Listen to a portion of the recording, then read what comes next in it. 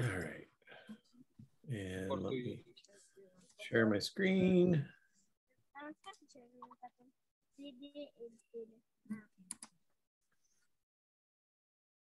All right. Hey, are you there, Marty? Mm-hmm.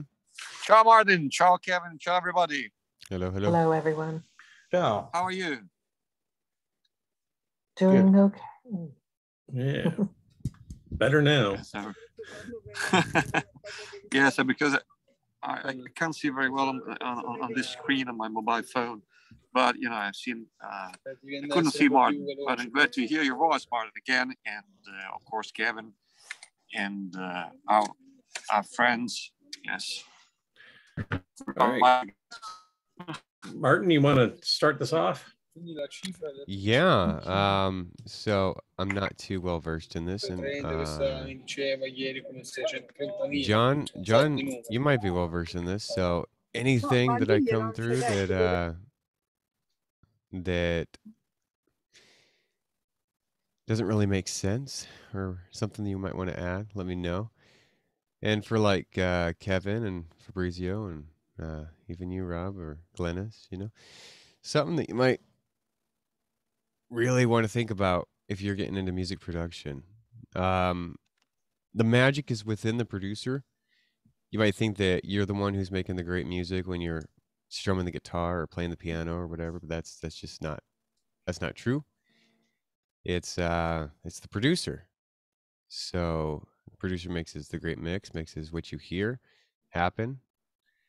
The producer has reshaped the sounds and mixed the sounds into a masterpiece.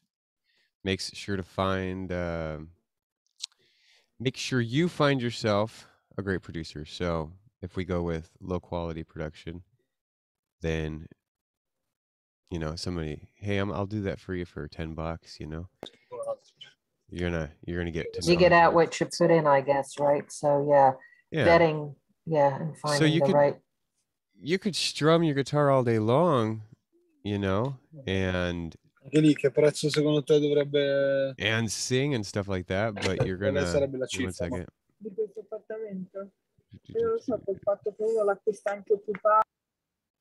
All right. But sorry, Fabrizio, I had to put you on mute. There's too much background noise. But you're not going to be able to create that radio quality mix. Say we're using Audacity or something. That's not going to happen. You're gonna have a scratch sound, you know, a little demo sound, but it's not going to be really great.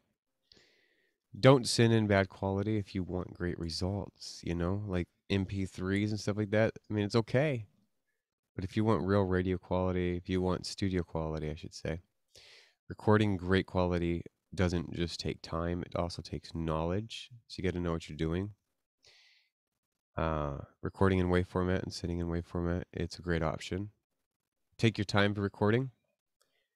Do this over and over if you have to. Send the best of what you tracked to be mixed. If you just send in the first couple takes to be mixed, well, expect that to exactly be what that is because you sent it in. Unless the person mixing it is like, hey, I'll use that and I'll like remix it and I'll do all this kind of cool stuff to it. And you're like, all right.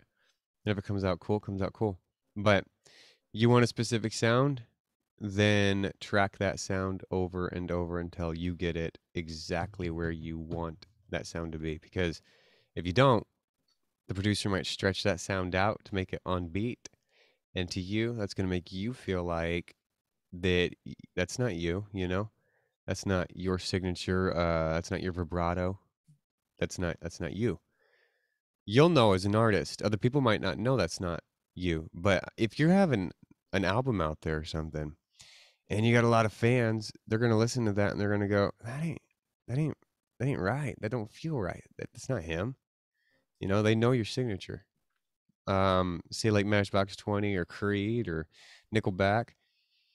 You hear them, and if you hear their vocals a little bit stretched out or something, their vibrato's changed, you're gonna be like, huh, that sounds funny. And you're gonna pick that up as a listener.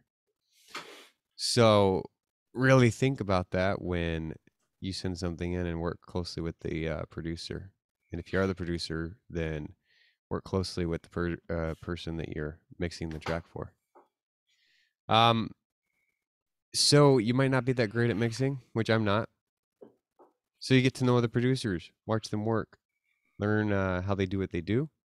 You may find yourself becoming more familiar with mixing and really what DAW are they working in, digital audio workstation, and find out what tools they're working with, find out what VSTs they're working with, how they do them, ask questions. You might bug them. They might be like, whoa, dude, go learn this. Yeah, dude, go learn it. Go learn it from YouTube. But, you know, the best experience you're going to have is watching them do it and then you doing it and finding out what's right for you.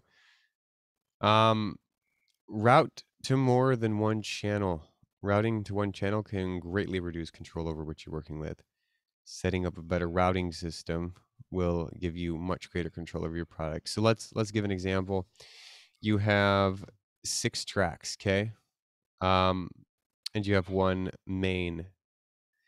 Now, you can control those 6 tracks with that one main. Let's take that one main and make it 2 mains, okay? And then we'll have those 2 mains are split now. And we're going to split those 2 mains to 3 tracks each individual. So now on one main, you're controlling 3 tracks, and on the other main, you're controlling 3 other tracks.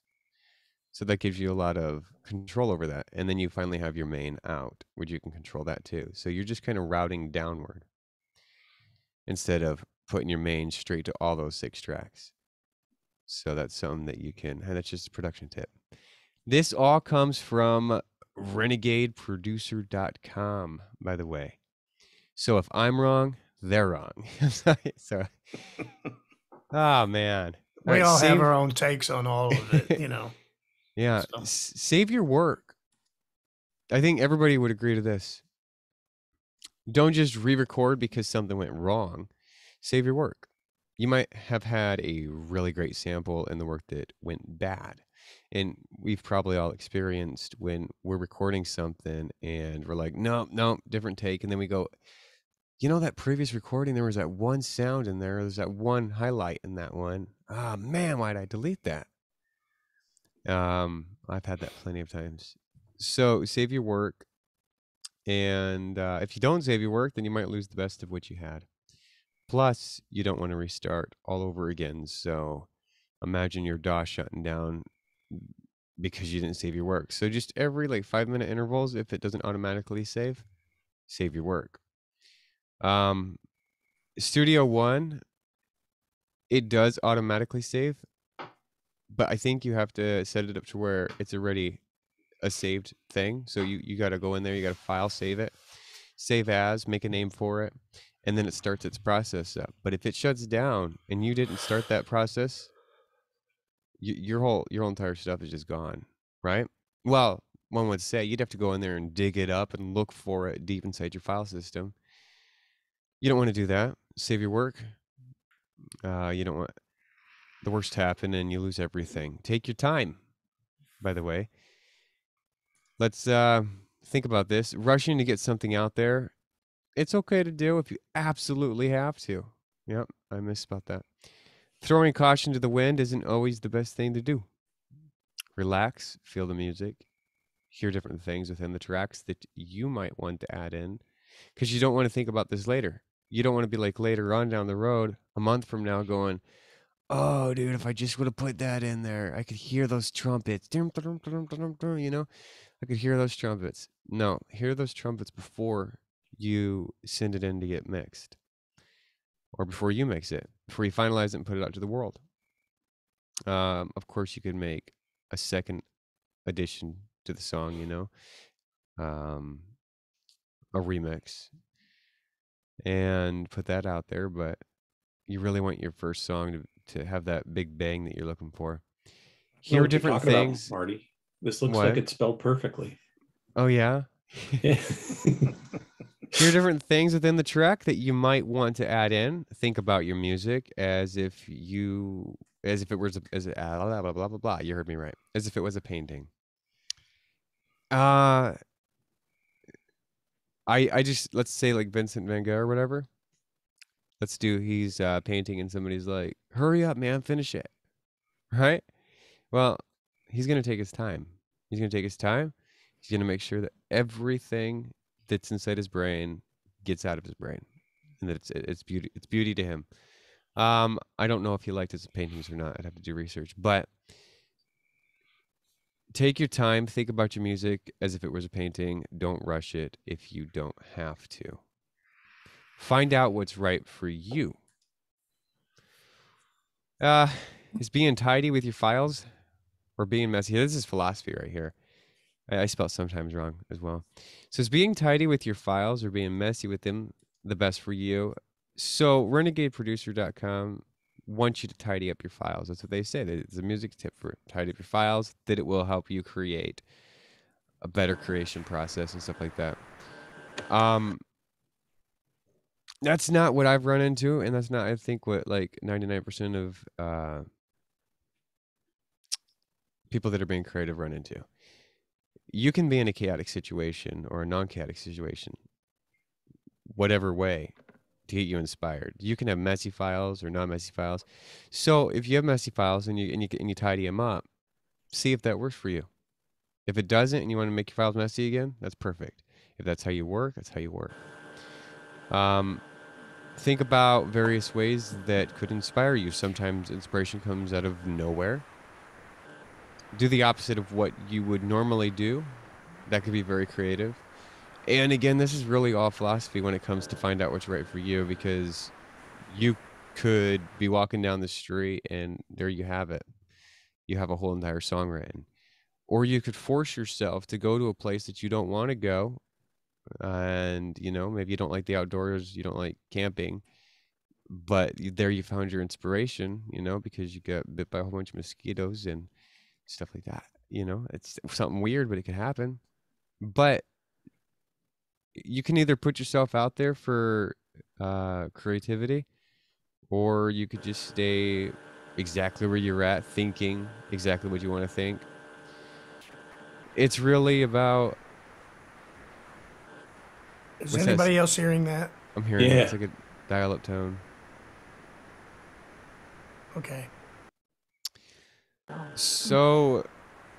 Not necessarily knowing where that... I'm on a mute. Yeah, I didn't hear anything. What are you hearing?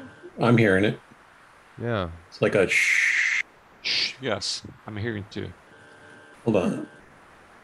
That's really weird. There, it's okay gone. now. It's gone. It's gone. It's gone. No, it's back. It's back. Why am I not hearing it? I don't know. I'm gonna go. Is it coming from Glenn? Could be yours. Yeah, is it coming from me? Exactly. I got out of my car. Just mute your mic for just a second, me. Glennis. Yeah. Okay, I'll mute it. Hold on a second. Yeah, it's her. No. It was her. I heard it go away. So Glennis is using dial-up. All right. But you guys, you got to find out what's right for you. Is it my fan? Oh, it could be. Yeah. I'll just go on mute then. Do you hear it again now? No. No. No. No, Okay, not let me know. It's okay now. So, nope, it's there. Oh, all right. It's when her mic opens up from the gate. So, finding out what's right for you is definitely a philosophical thing, or it's, you know, a personal thing, because you literally could just stumble upon what's right for you in the moment, and the moment always changes. Make sure to take breaks on your path forward. Taking breaks is super important. The more you obsess over something, the worse chance you have to make creativity. You'll find yourself locked up a little bit. Yeah. Give yourself breaks. Clear your mind. Let the inspiration come back to you. Okay, so you lost inspiration. That sucks. Mm. Take some time. I don't care if it's 10 months, 2 years. It will come back. And when it comes back, you'll be happy that you saved your work. Again, we're back to save your work. You'll be happy that you saved your work. So put notes, by the way, on your work too. Like, what levels were you at when you were recording? What mic did you have? Okay, not just your levels on your mixer, but what were your levels on your computer? What was the audio input? You know, what computer did you use? Because all computers are different when it comes to audio. And you don't want to get back on the mic and it sounds way louder than it used to, you know? How far were you away from your mic? These are all important things to note down before you shut down even recording for the day. If you just leave your stuff up, and I know you guys know this, if you just leave your stuff up and running with all your levels set, all your equalizers set, everything set, you're going to come back the next day and you're going to be right back where you started. But if you turn that stuff down, if you shut down and you try to get that back to where it was, that's a hassle. So taking notes keeping is super important. A notebook? Yes. It's super important to take little tiny notes of where exactly everything was in your recording process so that when you get back to that, it will sound virtually the same. Kind of archive. Yeah. Take a photo of your mixer and then you'll have that on Google Photos. And then when you come back to the song, look up the photo and you can see where all the dials and sliders were. Yeah, and make sure that, again, you go to your Windows settings if you're using a Windows computer and you check your recording input, you know, what controller, USB, whatever you're using, you know, what audio codec you're using, what levels are they at? And little tiny things too, if you set properties inside of the levels, did you advance? There's a thing in Windows, if you right click on it, you go into your music thing and you go to your recording and there's like an advanced tab that you can like have loudness equalization to make it louder for you. Yeah. Over two. Right there. So yeah, right click on that. And sound settings.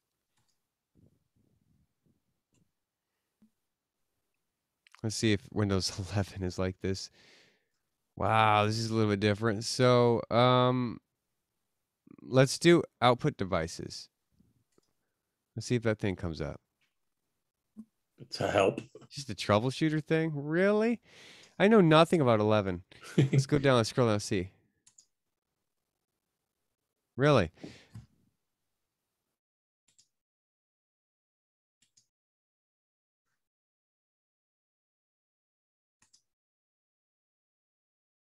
This one?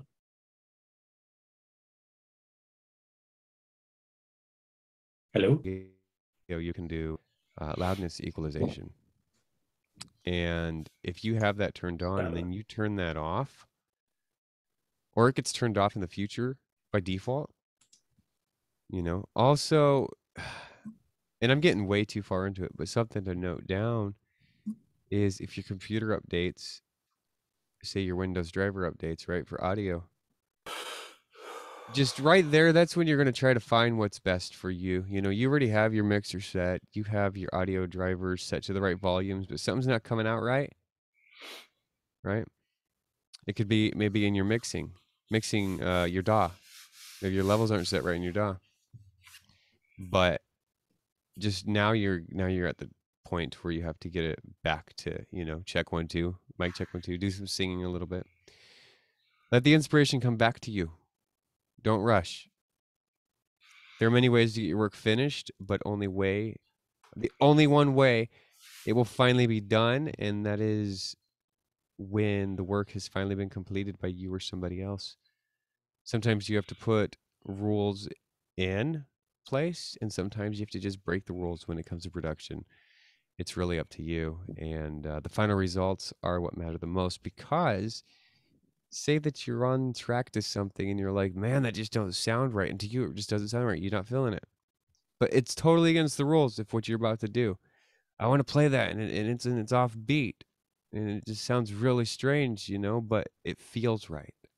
If that's what it feels like to you, then that's what you need to do, because that's where your creativity comes in, you know, going away from whatever every standard is and taking it to where you want it to be. Let's go to the last one, and that's just great quality. And again, this is from renegadeproducer.com. There is more there, so you can go check that out later on. Great production takes time.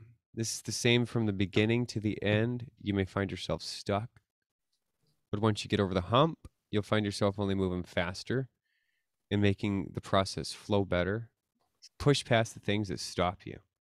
find ways to keep going. Time is your friend when it comes to production. You are your own worst critic when it comes to production. I added this last part because this is true.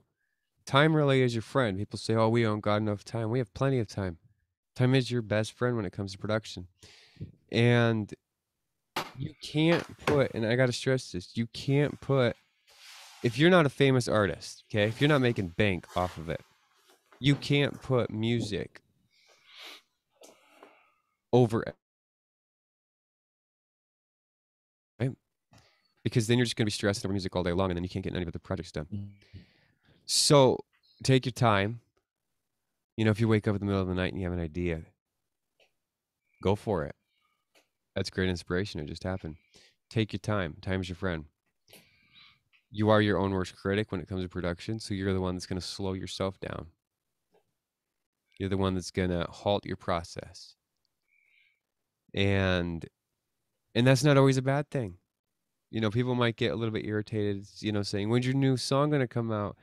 Well, you told them 2 weeks, but, you know, 2 weeks later, you're like, huh, I don't think that I'm ready to release this yet. But, okay, so maybe it's not just you that slows yourself down. Maybe it's a producer that slows you down, right?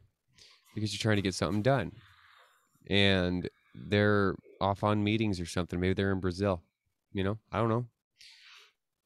But that's the time that you got to take to yourself and say, okay, well, that happened, so we're just going to wait. And don't try to push it out yourself, you know, because if you got a really good producer, wait for your producer, whatever your producer may be doing.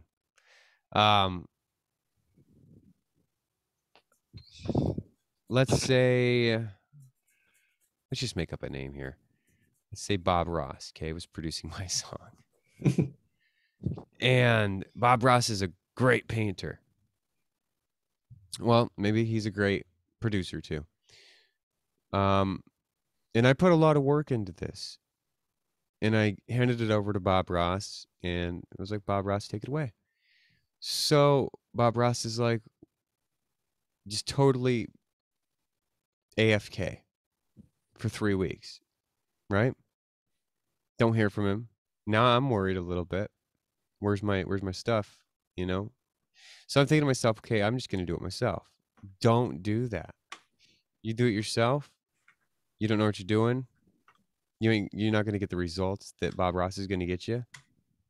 You know, just wait until Bob Ross gets a hold of you and says, hey, this is what's going on, and we'll be back into production soon. So you're either the artist or the producer, or you're the artist and the producer. And if you're just the artist and you hand everything over to the producer, don't try to be the producer. You can become a producer, but don't rush these steps just because you want to get your music released out there. And I'm trying to say this because everybody and their neighbor on Discord rushes everything. They just want to get it up on SoundCloud. And I'm sorry, guys, it sounds like crap. And I'm like, hey, you know, and they're like, what do you think, Plucky? And I'm like, it's good. It's good. And it's good. It's not great. It's not fantastic. Because they're rushing it. Because they just want to get it up. Because they're hyped up. They think their friends think it's cool. Their friends think it's cool. It must be cool. You know what I'm saying? No. You got to have, well, what did we talk about a long time ago? We have to have little audiences, right? Mm-hmm. Focus groups. You got to have focus groups. And you want to put your song out there, that's cool. But run it through focus groups first. That's a production tip for you. Because you don't want to waste money on something that everybody's going, that sucks, man. I'm going to be honest with you. There were some really bad vibes in it. All right, cool. 30 people thought so, but you know what? Maybe 30 people elsewhere won't think so. No, dude. If 30 people thought that it was just horrible in your focus groups, rethink what you're putting out there. So I'm handing this back over to Rob, and I don't know how I get through this so fast. What is it, 12:05? Yep. No, it felt like I was talking forever. You did great. Yeah, well done. All good tips. Excellent. There is the URL. I'll be sending this out later. I do have 2 quotes for the week. Maybe I've used one of them before, but I like it, so I'm going to do it again. The first one is, you are never too old to set another goal or dream a new dream. I'm not going to try and pronounce that name, but I'll use the 5. Thank you. You're welcome. And the next one is, success is not final. Failure is not fatal. It is the courage to continue that counts. Winston Churchill. Oh, I like this. Nice quotes. Great, Rob. I like them both. Yeah, very. Yes. Yeah. So John, from a production standpoint, how do you weigh in on these music production? Are you how deep do you want me to go? Because I mean, I can make comments on everything that was said. Sure. You can, I mean, I can. I'll tell you what. Let me just go through the list. If you can scroll up a little bit. Sure. And I can give you kind of my input. I consider myself 2 different things: an artist. Well, 3 different actually: artist, engineer, and producer. So and pilot. And pilot. But if you define, and some people get, there's always going to be fuzzy lines between, in all of these steps. You see a movie screen and you'll see producer, produced by, co-produce, executive produce. What does all that mean? What are those roles? Engineer, sound engineer, on-site management, you see this in movies a lot. But if you go back to the 60s and 70s and you read those things, even as movies that are as popular as like The Wizard of Oz, for instance, they maybe have 3 or 4 people that they list. This was the conductor, or the musical arranger, or whatever. And over the years, I think there's been so many people that get involved in projects that they've felt for some reason that they've had to give them roles, or they've had to create a segment of. I consider an executive producer as the guy with the money, and he's the top dog. That if there is some sort of I'm not. I think conflict is a too harsh of a word, but if there is a disagreement between artist and producer, well, the guy with the money is the guy that gets to say yes or no. He gets to be the vote tie guy. He gets to be that guy because it's his money. He's the one backing it. So the only thing that I would comment is, when you talk about the magic within the producer, and let me back up just a little bit, because we all have our own taste. I hate liver.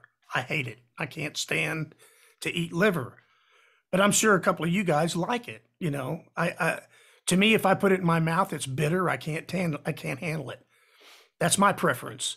Music is the same way. When you start talking about focus groups and stuff like that, those are all well and good, but it really is determinant on taste. And we all have our own opinions of what we like and what we dislike. And there's certain sounds that my ears might perk up to, and they may not to you, or there's a certain style of music that I perk up to that wouldn't necessarily be your cup of tea. So then you have that. Those are objective, very valid things that need to be considered when you're establishing yourself as an artist or producer or whatever. I couldn't get in and do a jazz group. I couldn't produce a jazz group if I tried. I can't, because it's not my cup of tea. You give me a retro rock or a Christian contemporary music or something like that, and I'm there. I'm there all day long. And yes, the magic is within the producer to a degree. I believe that the communication between the artist and the producer is so vital that the artist convey first, after doing their research on trying to find a person that they think is capable by listening to the stuff that they've done, which is something that, I mean, that should go unmentioned, that you do your research on the people that you're wanting to involve with. And then when you do decide on a person, let's say you've listened to samples of what they've done and you trust that that is the stuff that they have done, either you've watched them do it or you know for a fact that they are responsible for that material that you just listened to, and you make your decision on that producer, then it's up to you to really say, look, you produced this and that's what I'm looking for. And then you start to interject. Maybe it's not perfect of what you're looking for, but it's something that is really close to it. And you can interject then to the producer. I like everything about that what you did there, except for I don't like the flutes or I don't like brass in my stuff. Can you just do, when you produce my stuff, can you think on the same terms and the same sonic value that you did, but take the brass out of it? Now he may argue with you and say, well, that's a real important part of what that was. So, I mean, I don't know how I can do that, but the communication is what's key, is that at that point, then you can, then you can establish that communication level of whatever, so, but I think all of us, if you consider yourself an artist or a songwriter or whatever, we all have a little bit of that producer within us. What divides a quote unquote producer or from us as artists is usually the knowledge about the technology that gets them there. And some producers don't have technical knowledge. They've got great ears and they know what it takes, but they have to hire an engineer to get them there. And they have to be able to convey to the engineer, this is what needs to happen in order for the final product to be what my artist wants it to be. And so, you have, in record companies, you have, what they call A&R directors. They call it artist and repertoire. And those are the guys with the good ears, and they know what works, and they know the formulas and all that stuff for radio airplay. And they've got that knowledge because they've time tested the stuff in their past. And usually their wake will tell you if they're successful or not, if they're valid and all that kind of stuff. So, that was an important part, I think, that probably needed to be mentioned when it comes to that magic with the producer. Yes, it can be magical. I think all the other elements that you talked about were spot on. I don't know that, there's a lot of technical things when you start talking about, the way to save your products. Projects. I'll save a project in its very beginning stages, raw, what I call raw, and I keep it totally separated from each change that I make on it. So if I have, a vocal and a guitar, and that's my initial idea, I'll save that, and I'll just save that because that's the original spark that started the whole ball rolling. And as it progresses and as it matures, I'll pick different levels of saving it, and I'll save it. Let's just call it XYZ song. Okay, now it's the original thing. It's saved as XYZ song, and it's just a vocal and a guitar. Then I'll put, maybe piano or, bass and drums or whatever. And then I'll save that as XYZ song 1. And then I start to put more bells and whistles on it. And I'll save that as XYZ song 2. And that way it's safe because these DAWs do have a real, it's a safety thing that they created that, automatically saves your work as you're going.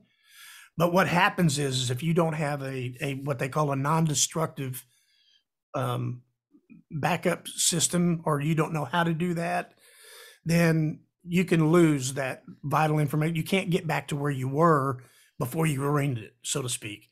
And we can ruin songs by overdoing certain things as we're testing things, as we're putting a string part on it versus an organ. And, oh gosh, I really like the strings. Why did I get rid of that and put what was that string part? What was that?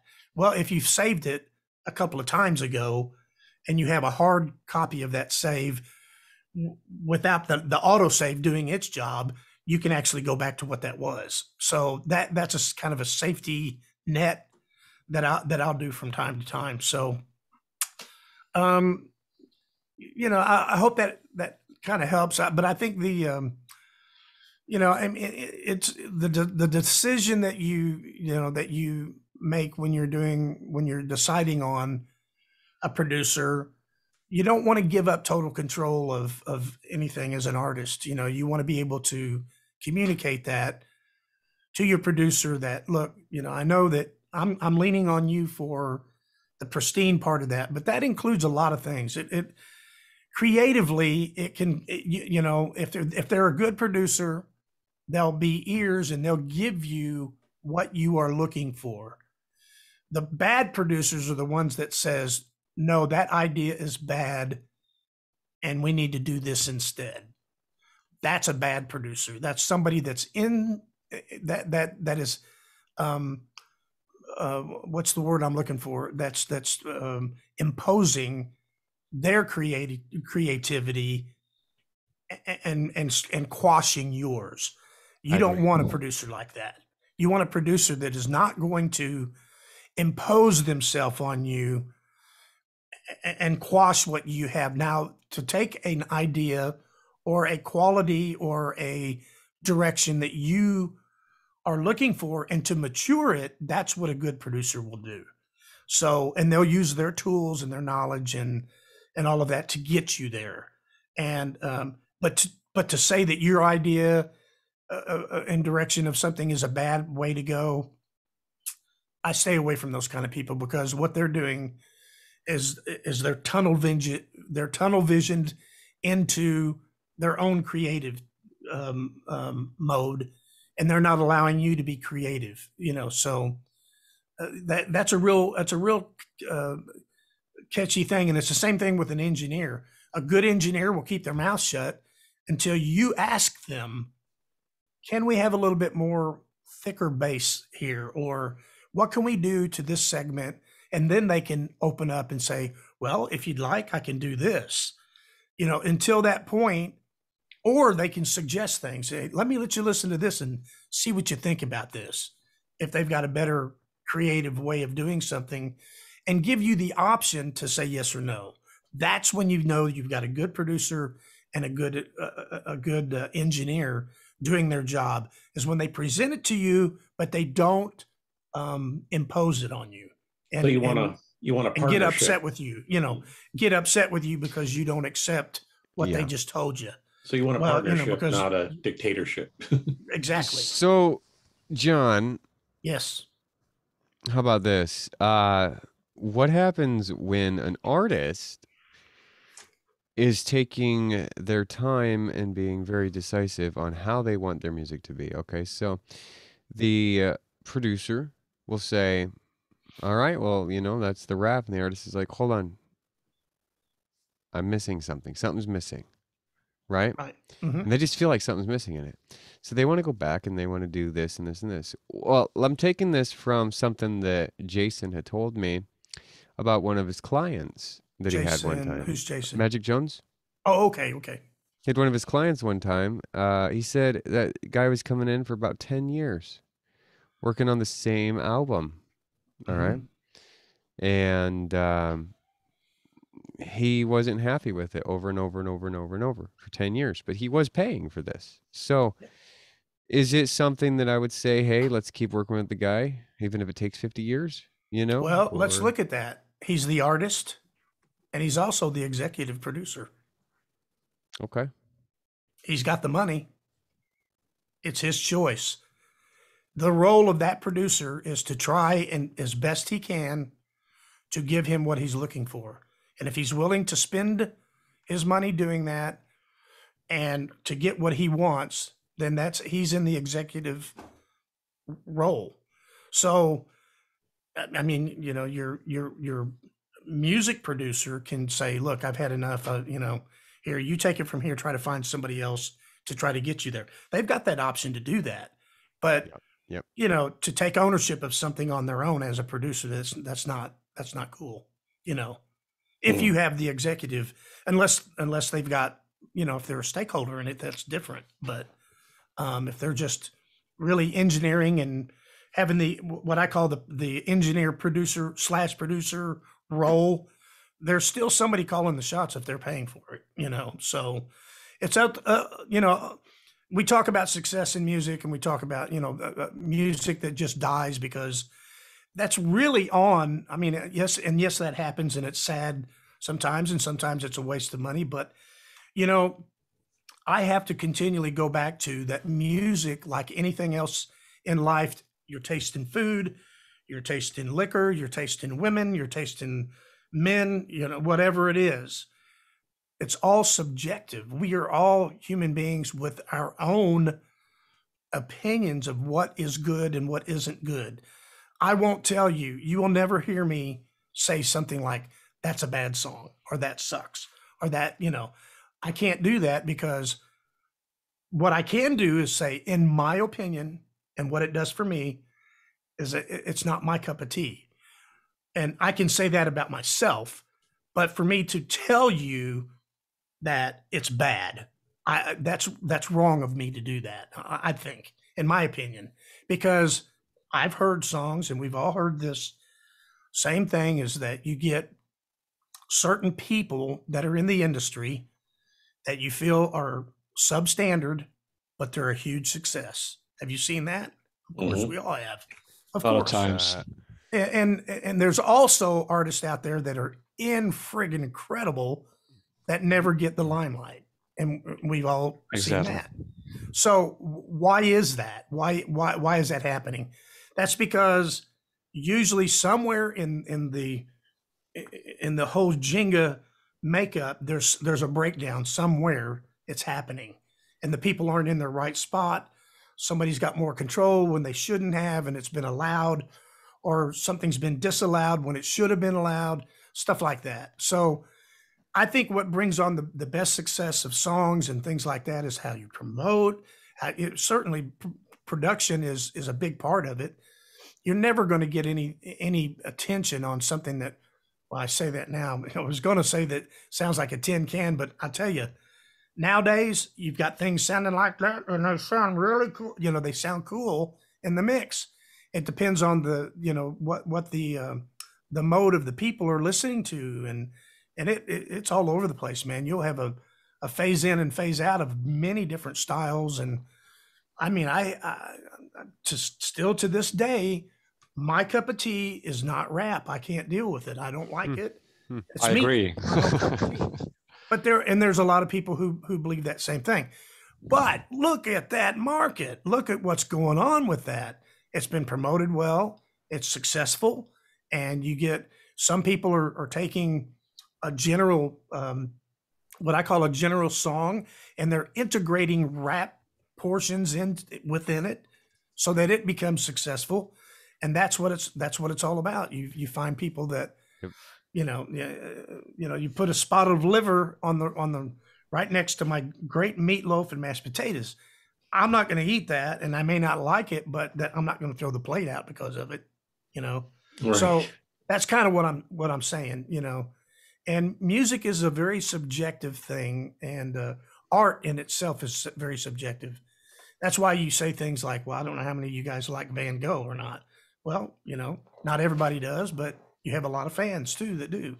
So that kind of validates what I'm trying to say when I say that it's very, very subjective, and a good mind. And I hope you guys catch what I'm trying to say. A good mind is to have a good open mind about all of it. So anyway, I'm off my soapbox. Thank you. All right, check this out. Let me see. 1 second. Let's see where it's at. Yeah. Interesting. You talk And about Marty, let me also add. You know, you and I were working on your latest song, Mm-hmm. and you remember when you were asking me about, well, how do you think this should go and all that. And usually my response to you was, well, if you want to take it in a more contemporary, more, you know, generalized form and to appeal to the general audience, Yeah. you can do this. You remember me saying that? Oh yeah. But what you didn't hear me say is that that's wrong and you should go that way. And if you don't, your song's going to fail. You didn't hear me say that. Right.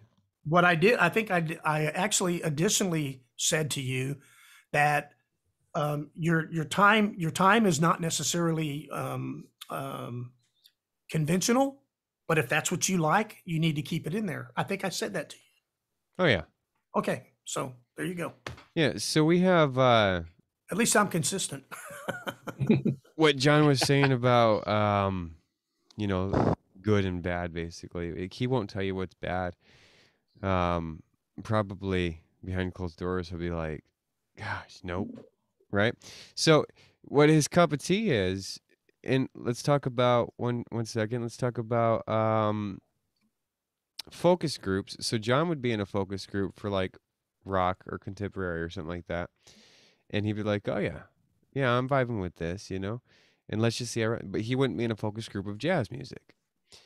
So that's not where you'd want him to be, or you'd want anybody to be. So you wouldn't take your focus groups of the people of the genre of music that you're working with. Right. Now, Yep. when we're talking about what's bad, and I'm sorry, I have to pull this up. If you've never heard of Island Boy, has anybody ever heard of Island Boy? Mm-hmm. Yeah. No, yeah. So we have Fly Soldier. I'm an Island Boy. This was a TikTok thing, and it blew up. And well, let's then go to John Mayer, his "Last Train Home" song. Well, it has 10 million views on his channel. John Mayer is huge, right? So, what happened million. between John Mayer and Island Boys? Because Island Boys blew up bigger than John Mayer. And John Mayer is a fantastic artist. I mean, fantastic producing. It was just incredible. Island Boys, I'm sorry, it's just so cringe to watch that everybody in the producer role of line of everything is going, how did it happen? Why is it happening? All right.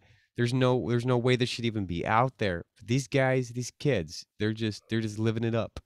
Right. And people won't stop listening to it. Even the critics won't stop listening to it. That's the best marketing that these Fly Soldier, whatever their name is, the Island Boys did, is they made something that I'm guessing they think sounds good, but it sounds so different or so cringe that everybody's having to look it up and showing their family, their friends, you know, and saying, you have to watch this. And then people are parodying it. You know, you have two guys in a sink, two short guys that are in a sink that you don't know at first. And if you've never seen that, you should watch it. It cracked me up.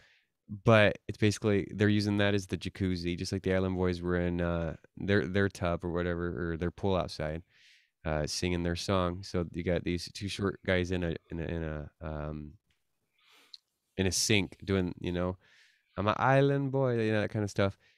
And it just keeps blowing up over and over and over. When you got people like John Mayer trying to make his Last Train Home song a big thing, Island Boy comes out. What do you do? What do you do? You know? So Hey, competition. That's free market, babe. It's free market, and it really makes you feel though like you took your time to create a beautiful masterpiece, right? And maybe you did their focus groups and they loved it and everything. Maybe you have your fans, they love it. And then Island Boys come out. yep.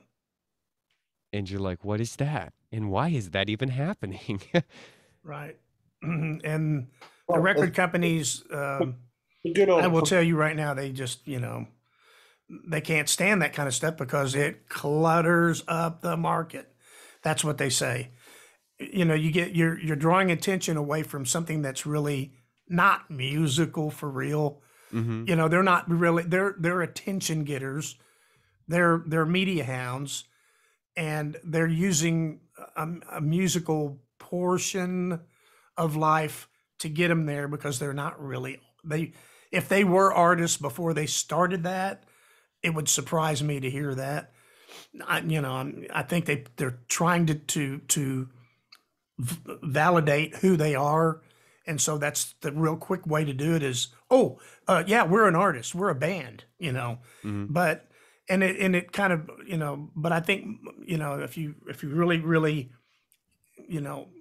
dissect that, it's really about people parodying them, and it's just a viral thing that people saw the way they were dressed and their hair and the tattoos everywhere and all that kind of stuff, and they were like a shock thing that people wanted to imitate and make fun of, and that's what they've done, and in the process made them probably TikTok stars now, and what do you call them, Yeah. influencers or whatever. So anytime they come out with something, they're going to immediately be there. Well, that's the same thing with our musical world.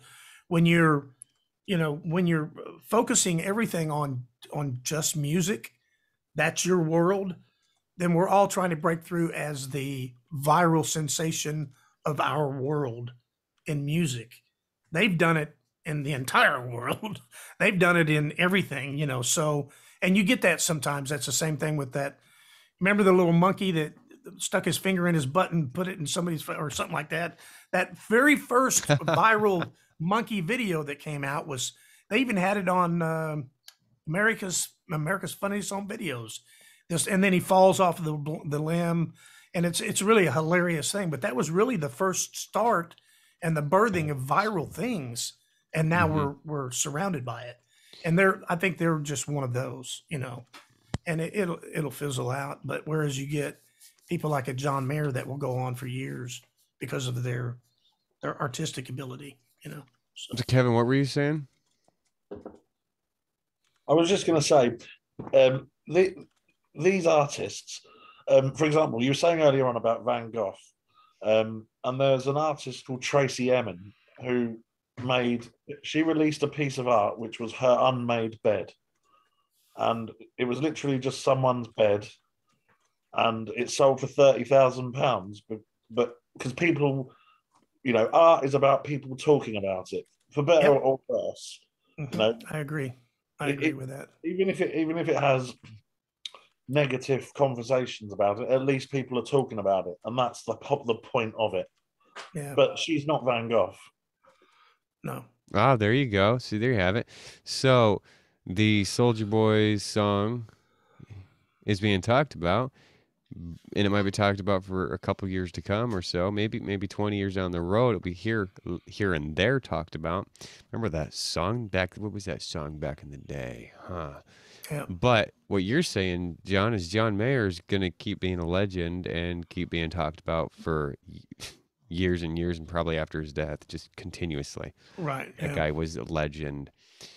That's where you want to be. You want to be on the legend side of music instead of the one hit wonder. Yeah, one hit wonder. One hit. I wonder what you're doing there. Yeah. One or the other. But so a good question to ask after this, a follow-up question would be, when is a good time to release your music? Because you do have people that are putting out a whole bunch of stupid stuff every day just to get that laugh or that reaction out of people, which is crushing the artists out there that are really trying to put out their great work. Are you asking me that, or Yeah. the group? Well, in my opinion, this is my own preference. I like to put on a collection of songs before I release any of them, and I'll take one song at a time, and I'll bounce it off of people that I trust in the industry, or family members, and I'll say, "What do you think about this?" How do you, that kind of stuff, and then I put them in a collection of 8 or 10 songs, and then I release a project. it's a lot easier to do it that way. For me, I think it gets more of a bang for its buck when you do it that way. Now, but that goes old school. That's when we were doing LPs or side one, side two of a cassette tape, or so you know, artists of my generation kind of think on those terms. 8 or 10 songs. Have any of you guys watched the Beatle thing yet? Not yet. On Disney? Not yet. It's pretty eye opening. First of all, I got a new sense. You know, everything they released became hits and were great. You know, as we know them. But as you're watching in this documentary or whatever you want to call it, movies or whatever, you see how the idea started. You know, like "Hey Jude" and you know, "Long and Winding Road." He doesn't even have the lyrics for it yet, and "Get Back," and how Billy Preston became part of it and became an integral part, and how there was so much tension between all of them that George Harrison walks off, and you know, because they can't, you know, he feels intimidated by Paul, but Paul's trying to, trying to walk on eggshells so that he doesn't hurt his, you know, all these elements. But the bottom line I got from that is they were so disorganized. How did we get all of those hits from them with such a disorganized bunch of guys? But it happens, and it's a real eye opener. When and how, who made the decision to release them when they were ready to, you know, release them? In our minds, they're finished products, and you change one sonic value of any of those songs and you're Satan, you know, because there are people so dedicated to that and what they were. But as you're listening to them, even to create these songs, you almost want to slap Paul for, why did you play it like that? Don't do that. That's not what you came up with in the end. So you want to almost chastise them for learning, you know, what it's going to become. And it's really, it's a real inside you as a musician. If you're really looking at it from an open book point of view, it'll tell you something about yourself, you know, how you do treat music with kid gloves when they're finished products. But at a certain point, they don't really become, they don't really become embedded in that mind that we all share on certain material until we've listened to them over and over, and we know them so well that to change them or to adjust them or even to edit them is sacrilege. It really is. It becomes sacrilegious, you know, because there's something about the human brain that once you get something in a collective and you plant it in your brain and it's rehearsed in your mind and you become familiar with it and it becomes a part of you and who you are, that's a finished product. And if you adjust that finished product in the future, you know, from what you've created in your mind and your perception of that piece of art or material or whatever, then, you know, it becomes, like I said, sacrilege to change it. Well, you know, at some point somebody had to say, it's done, and let's let everybody begin the process of making it, you know, their song in their head that's going to be a timeless thing, you know. And we can put on "Hey Jude" or you know, "Long and Winding Road," and we know it. We know what sonically what it's supposed to be, and we can tell, most of us can tell if somebody else is performing it or if it was done live. You know, we know that. We know that's something's not right about that, because when it was released, it had a character about it, you know. So anyway, that's kind of, I hope that answered your question. I don't, you know, is there a right time for, you know, I think I think you get a collective of people and you say, what do you think? And if you get, six out of 10 people that says, I think it's fine, man, then to me, it's good. I'm not gonna labor over, as long as it stays within the realm of sonic, that it doesn't have a lot of distortion in it, or and it's a finished product as far as the production value of it is concerned. I think at a certain point you got to say that's the mix. So, for instance, was it the right time for John Mayer's Last Train Home to be released, or was it just completely inconvenient that these boys rose up with "I'm a Soldier Boy," that kind of stuff? Well, I mean, that's that in itself. I think you're answering your own question. Do you think John Mayer that was the only guy on that day to decided to release something? No, there were probably thousands of people that had finished products that made the decision on that day to release something. I mean, when you think of the world, I mean, right. I try to think of trends, what's going on at the moment, the current moment, trends, and can you hop on? It's funny because can you hop on that train right there? Mm-hmm. And if you can hop on a trend, well, you're talking, if you're talking musical things, which is what we're all about here, then we stay within. We're already notched out. Okay, we're notched out in several different styles. You've got rock, country, jazz, blues. Those all fall under that umbrella of music. What I think you witnessed in the TikTok thing was it had an element of music in it, but it wasn't about music. It was more about viral video, and that's a different category. That's people are doing that all the time. When you see something that, those TikToks, or you see a guy eating one of those chips and you're drawn to see what their expression is going to be after they hit this, they just swallowed this chip. And now, for 5 minutes, you're going to watch them freak out and give me some milk, what you're saying, viralism, what you're saying is if there was no video to that, if there was no video, there would be really no reaction. It would just be a song that would go down the drains as fast as it came. You mean the Island Boy? Yeah. Oh man, music lovers. I mean, when you get down to it, when you start to classify music lovers, they're not going to listen to that stuff. They're going to, right. It's got to have some sort of a marketing value to it in order for people to latch onto it, if that makes sense. So you take a song that's that ridiculous. I'm gonna call it ridiculous. You take a song that's that ridiculous.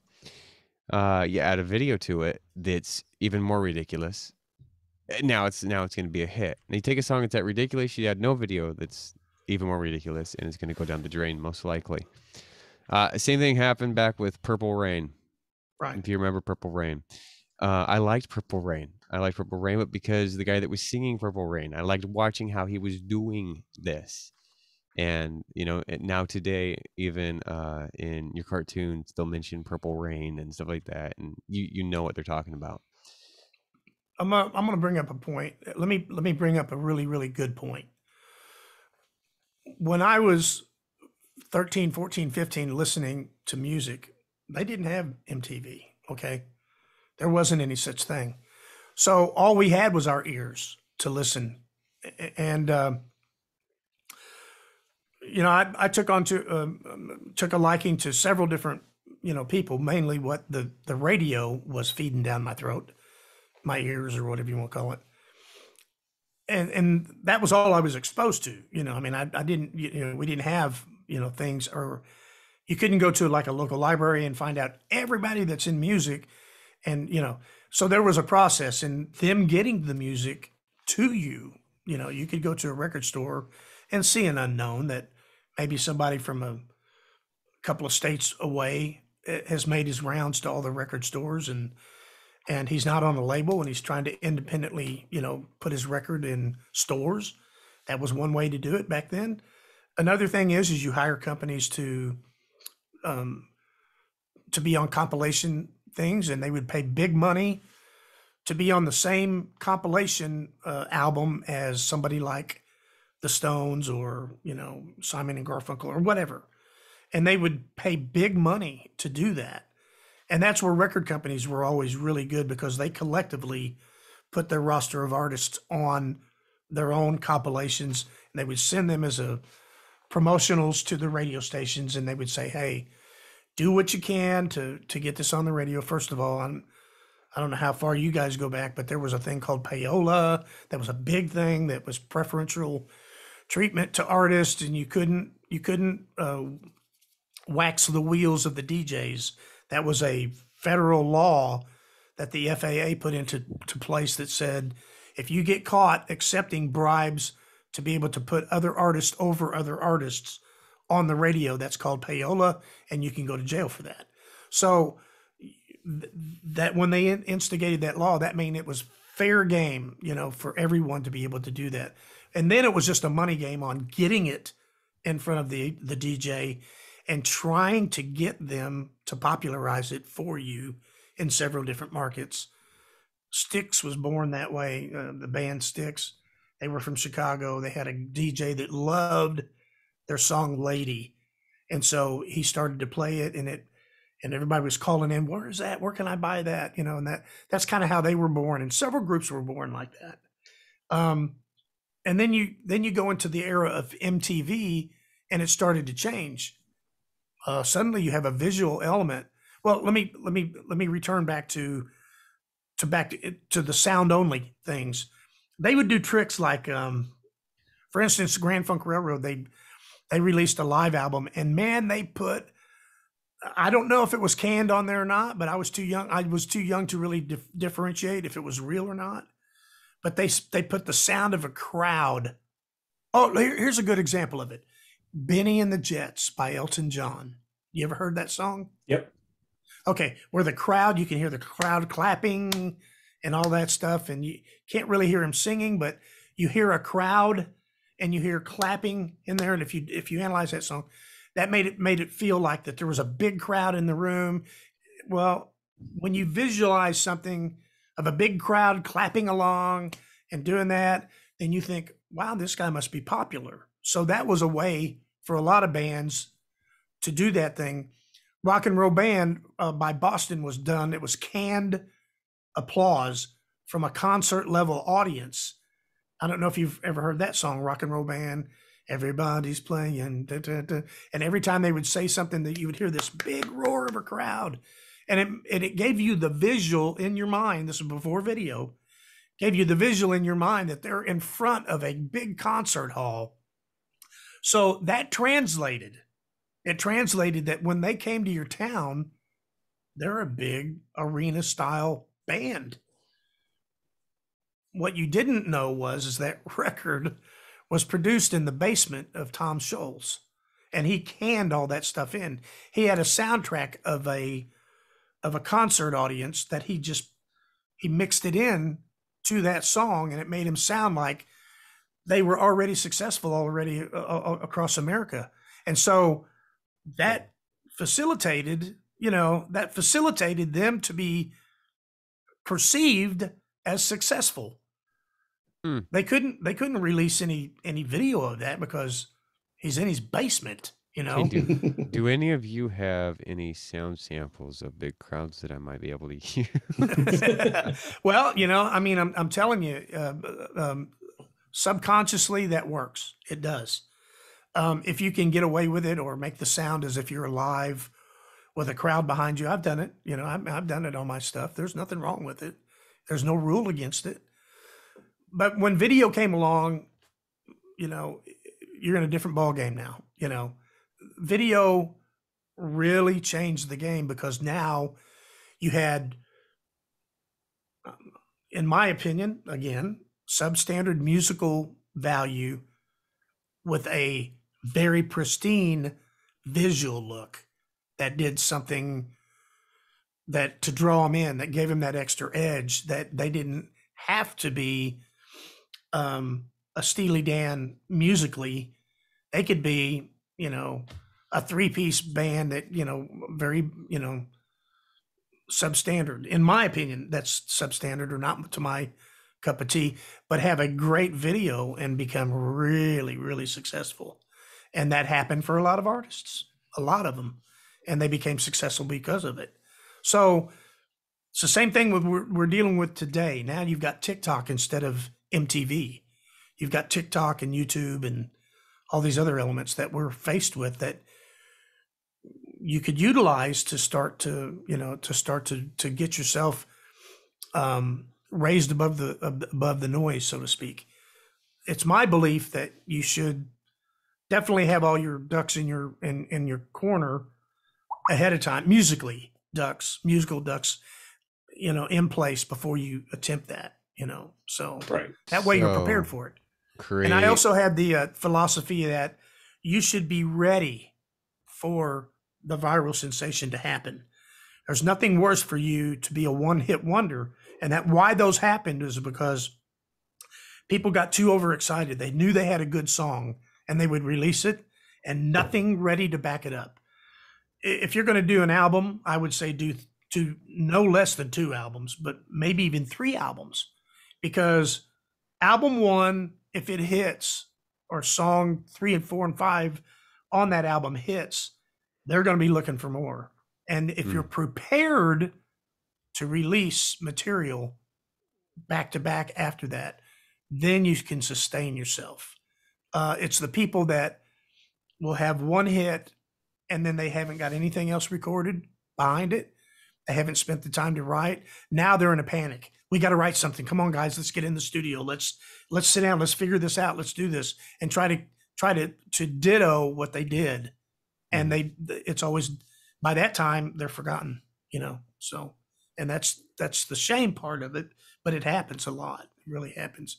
That's why you had one-hit wonders, Yeah, got to follow the momentum. Yeah. So I didn't mean to go over your time frame here, but that's okay. No, it's all good stuff. Yeah. All good stuff. Thank you. Yeah. So what you're saying, Thank you, John, is make a video of a couple people in a crowd, get a VFX artist to dub those people up like crazy, make it look like a huge crowd, and put that on TikTok. Many different ways. Clever editing. You could do it with clever editing. It could be done. Kevin's like, I got this. Well, there's a lot of guys right now. I think the ones I'm drawn to are the guys that they got the ping pong ball and they're throwing it down 2 stories and it lands in the cup. And then they've got like 7 or 8 of those, where he throws the CD and it lands in the slot, across the room. And then he throws the basketball off the mountain and it goes through the hoop. And, all those are the ones that will, there's a reason why they're making a compilation of that stuff, because they know they're going to get thousands of people that are going to share that, or, that's they went out to do that. But, I will tell you, probably half of those, or if not more, are not prepared for the next one. They don't have something to back it up. If they were smart, they would have done 50 of those and then put 7 on 6 or, maybe 10 of them on each one of them, and then release them, back to back. As one reaches its peak and they know it's starting to peak down, then release another one, and then that crowd, the same crowd that watched their first one, is going to come over here and watch their second one. And then after that one does its peak and fills it out, you go on to the third segment. That's always been my philosophy, though.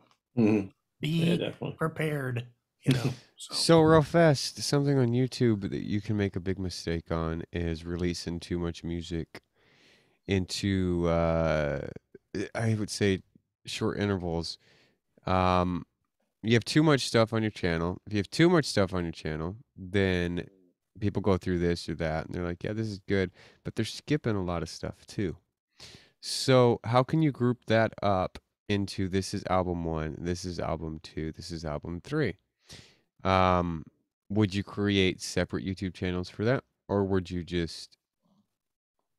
I've seen what you did on your channel. I've seen what Jason did on his channel. If you were doing it on YouTube, I would do it under playlist, Yeah. You have That's what I've done.